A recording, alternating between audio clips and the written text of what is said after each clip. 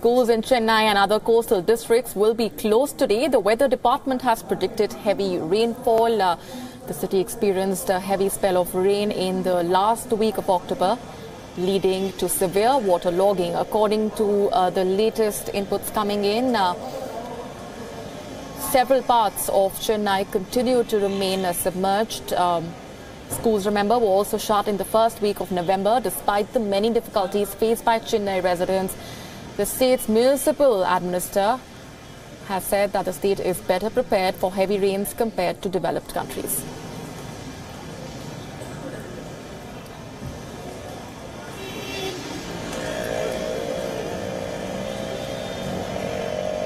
Rainfall is expected to gradually decrease over southern Tamil Nadu region starting from tomorrow, that is November 14th.